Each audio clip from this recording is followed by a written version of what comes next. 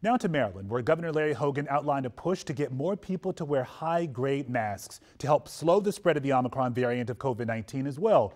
Hogan said Maryland agencies are distributing 20 million N95 and KN95 masks.